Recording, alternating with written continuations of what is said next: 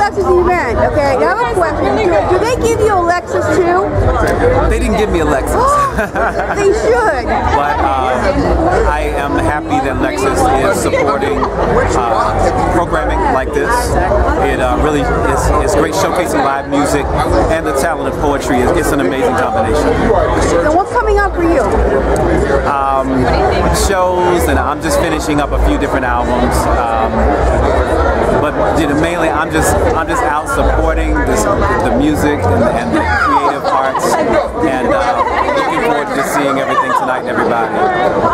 And how did you do that? How did I get involved in music? Yeah. I grew up singing with a mother who was tremendously supportive, and she discovered that I could sing at age 12, and she put me in voice lessons, and I started singing classical music and Sinatra and Tony Bennett standards, things like that, and eventually into R&B, which is what I grew up on actually. But when you're actually training for music, what you do is generally use a classical format in learning how to breathe and how to enunciate, things like that. So that's how I started. You know, it's very structured and trained. So now, if you could perform with anybody, dead or alive, who would it be? Right now, I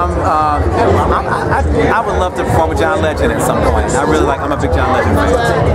I can see two of you collaborating, doing some music together, which is great. Absolutely. Okay, now you have a great jacket, by the way. Thank you. So you gonna lend it to me? It's cool. It fits me. Okay, cool. Now, if you get a Lexus, if they give you a Lexus, will you share it with me? Sure. Yeah, I'd pick you up. We can go out to dinner tonight. If they give me a Lexus tonight, we can go. Ah, cool.